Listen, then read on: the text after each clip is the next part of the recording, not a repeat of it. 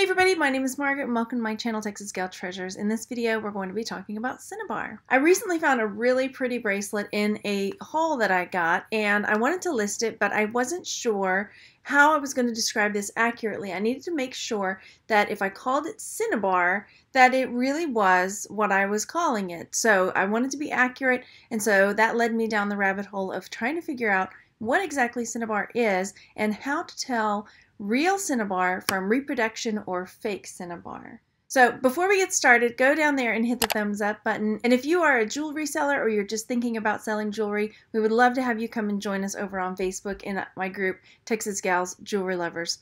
Now, this is a compilation of all the research I have done over the last few weeks trying to be able to describe this bracelet accurately. So as I'm giving the information, if you've got more information about Cinnabar that you would like to share, please leave a comment down below. I always strive to give the most accurate information possible, and so I really dug deep on this one to try to find out everything I could about Cinnabar, but I'm sure there's lots of things out there that I missed. So if you do know something, or if you wanted to find out more, then please check the comment section for the different things that people are suggesting we look at and what kind of tips they're giving everybody. Let's take a look at the bracelet that I've got a little bit more up close. So here I've taken some pictures of the carvings. You can kind of see where there's some carving marks over here, and I didn't get as good pictures of the lines, which I'll get to in just a minute, but I have some that I will show you that I will be adding to these. So I just wanted to give you a quick view of the bracelet so you can see, just in case you come across something similar. I'm noticing that it's kind of a darker red. As I was listing it, I started noticing some of these black splotches, or little, what I started calling freckles on it, little spots. So let's dive into this. What is Cinnabar? A lot of people see this red carved lacquered resin and just say Cinnabar because it's red and it's carved.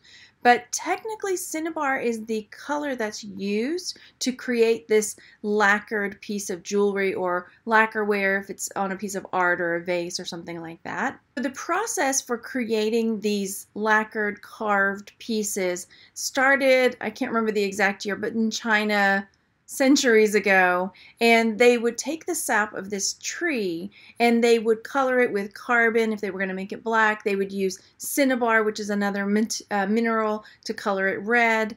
And then what they would do with that was they would take a base piece, maybe out of wood, later out of metal, and they would paint this lacquer on to the piece, and they would wait for it to dry. And I think it said it took days for this to dry for one layer, and then they would come and paint on another layer, wait for it to dry, and they would do this until they got the desired thickness of the lacquer, and then they would carve into it to create the different shapes.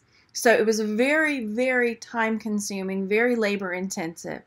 And so that's one of the things when we get to looking at what Cinnabar is and how to tell if you've got Cinnabar, is looking to see, can you see those layers?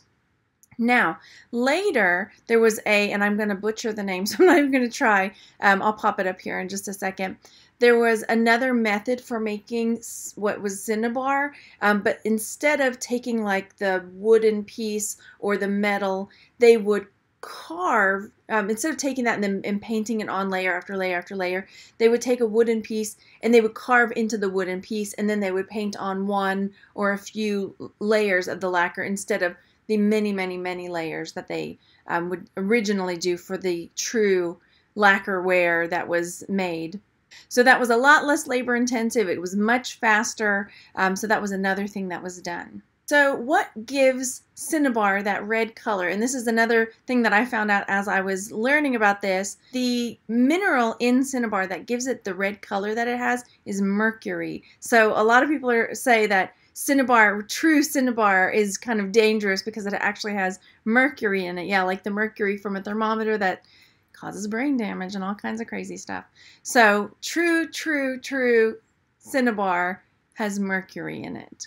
All right, you found something that you think might be Cinnabar. How do you tell if it is real Cinnabar, or if it is a reproduction, or if it is a fake? Now, this can get kind of tricky. So what I read was that, one, real Cinnabar is going to have those layers that's been painted on and let to dry, and then carved into it. So you might have to use a jeweler's loop, and I really had to zoom in on this to get a good view of that, of the cut part, so you could really see those layers in there. You can see the carving marks, you can see the layers.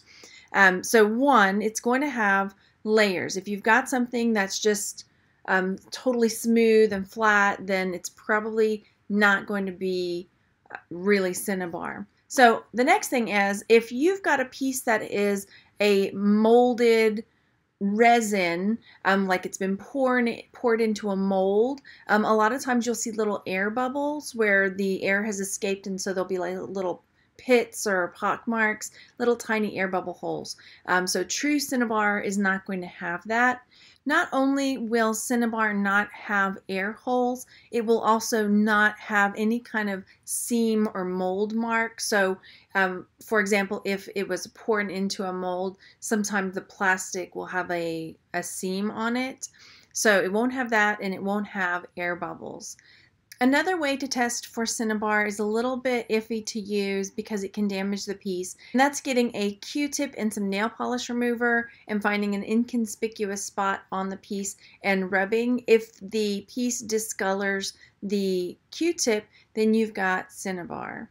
So let's take a look at my piece and see what we think. And then there were a few things that I noticed that I couldn't find any information on, so I wasn't sure if they were identifiers or not. So again, if you've got any extra information for me, I would love to hear it. So this is the piece. Again, this is up close. I can see a little spot here that's like it's been chipped, and then I see, you know, all of these layers. The part that I wasn't sure about is that mine had these like black freckles. So again, I did try the nail polish remover and mine did discolor it. So my thought process was, one, I think it's probably maybe Cinnabar, unless I find out any other information from what my research could find. Two, I don't know, like, some of the reproduction. Do I think this is like ancient antique Cinnabar? Absolutely not.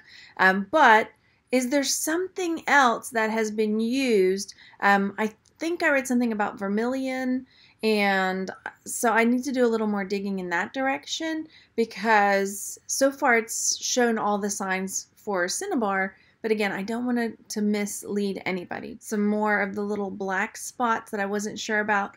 The reason I bring up the black spots is because when I was doing my research and looking at the actual mineral of Cinnabar and what it looks like, it has some black speckles in it. However, I know that when they create the Cinnabar piece and mix the mineral with the sap, it's going to be ground into a powder. So I'm not sure about that.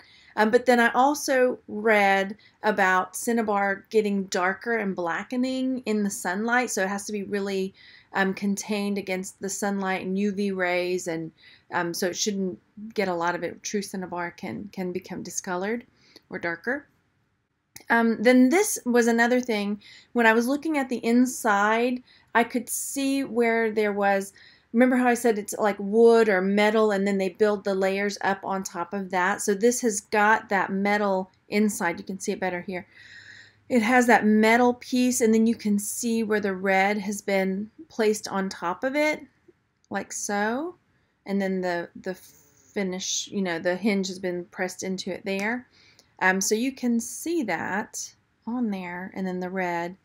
So again, that leads me to believe more that maybe it is closer to being a Cinnabar. Like, again, I still hesitate to say yes, for sure, because I just want to make sure, because it really can affect the price. I mean, I saw one that looked exactly like mine that said it was Cinnabar, tested it, everything, and they sold it for $18. But I think if it really is Cinnabar, it's worth way more than that. So let me show you real quick my blog post, so that if you come across it on the interweb, that you'll know that this is where all my information is. So here's my website. I wanted to share with you guys the article that I put up, the blog post, and all the information that I shared in the video and where I got my information. Again, if anybody has any extra information or any other sites that I should check out, then please let me know, because I can go in and update this, because I want to have the most accurate information out there. And down at the very bottom, I shared all the links that I went and got my information from. So what is Cinnabar? testing real or fake, or telling real from fake, and then about Cinnabars getting darker.